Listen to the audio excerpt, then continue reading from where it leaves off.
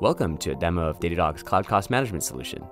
As DevOps team lead, I often have to make sense of messy, hard to access cost data to help finance and leadership understand why our costs changed. But this year it's different.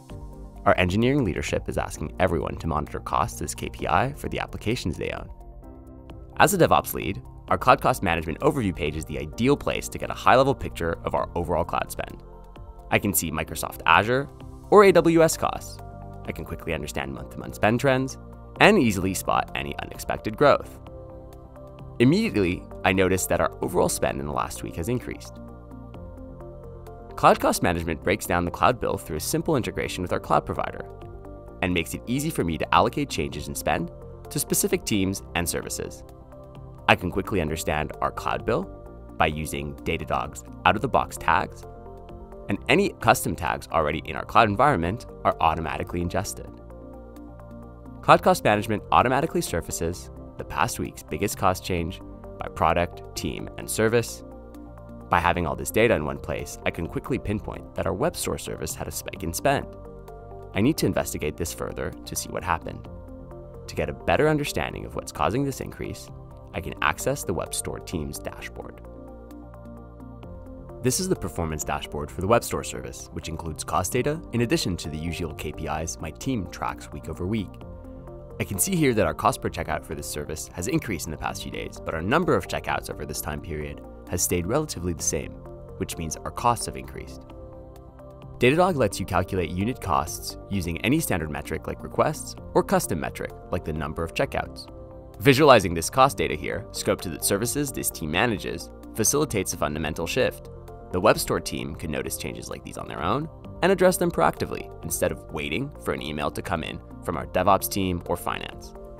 Next, I'll investigate the service costs to understand why they increased. This section of the dashboard shows the AWS products powering my web store service. In the past 4 days, my EC2 costs doubled, which is driving the increase in cost per checkout. I want to understand what EC2 instances our service is using and how they're performing. Breaking out my EC2 instance usage in our host map shows that many of our 32 extra large instances are underutilized. These instances not only have low CPU utilization, they also have low memory usage and make up a significant portion of my EC2 spend. By using Datadog, I'm able to quickly see side by side the cost and usage of a specific instance type. What would have usually taken me multiple exports is right there, available for me to act on. If the service is supporting the same number of checkouts and my instances are underutilized, it's possible the team spun up more instances or migrated to a larger instance type. To confirm what changes in our instances were made and when, I can use Cloud Cost Management's analytic page to drill down further into our web store's EC2 costs over time. With this analytics page, slicing and dicing across all my cost data is fast and intuitive. I've already grouped and filtered this portion of our bill by my web store service. We're able to group by up to 3 fields and custom tags to speed up our investigation and quickly find our way back to our EC2 spend, something that's impossible to do with native tooling. I'll group my costs by AWS products, and if my service were running on Kubernetes, I could also group costs down to the individual cluster or pod by leveraging Datadog's existing agents, no additional agent installation required. By clicking into the EC2 row for my service, I can get more granular information to confirm how many instances this service is using, along with its cost per instance. The number of instances did increase, and when I scrolled down to look at which instance types were used, the web store service went from using i3EN 24 extra large instances to a larger and more expensive instance type, i4i 32 extra large. The web store team might have changed this instance type to accommodate a new customer or ahead of a launch. But since I know that CPU and memory are underutilized from looking at the service owner's dashboard, I'll want to confirm with them why they decided to both increase the number of instances they use as well as increasing their size. I'll directly export these findings into a notebook so that I can quickly close the communication loop.